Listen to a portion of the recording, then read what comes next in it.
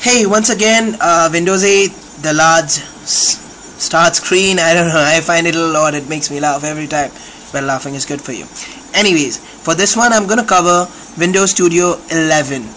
Well, nothing special. I'm gonna talk about it. You can read it off the net, so not to waste your time, I'm going to show you the certain options for Windows Metro style designing applications.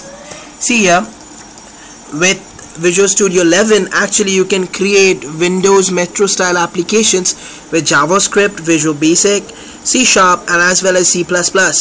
It incorporates all of them. These Metro styles applications are actually incorporated here, and these are also ARM friendly, so your apps are going to run on your PC as well as on the smartphones.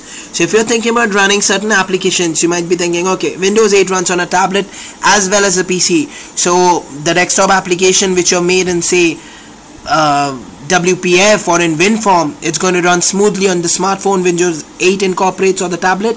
Well, it actually won't, because those are all x86 based and they are not going to be interoperable between ARM and x86. So that's all about it. Have a good hunting with Windows 8. Thanks.